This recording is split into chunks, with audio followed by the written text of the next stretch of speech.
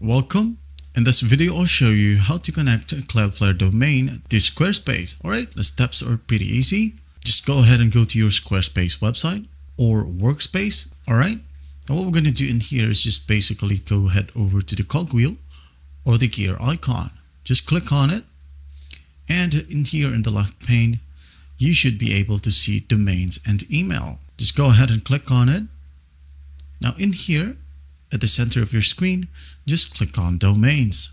Click on it, and as you can see here, instead of getting a new domain, you're going to want to click use a domain I own.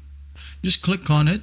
Now it says here, enter the domain name you would like to use with your Squarespace site. Just go ahead and go to your Cloudflare settings and look for your domain.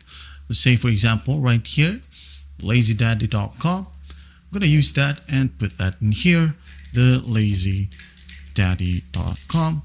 Once done, I'm just going to hit on the right arrow key to proceed. Click on it and wait for it to load. As you can see here, registered with Enum on January 31, 2025. And as you can see here, in transfer domain options, it will not be able to transfer because as this domain right here was purchased on January 31 and it hasn't gone the 60 days period. All right. Now, if your domain is past that period, you should be able to just click on transfer domain. All right. But instead, for this example, I'm just going to click on connect domain. All right. Click on it. And in here, select provider, click on the drop down. The steps are similar, connecting or transferring. Now in here, just go ahead and select Cloudflare. All right. If Cloudflare isn't available, just go ahead and click on other. It doesn't matter.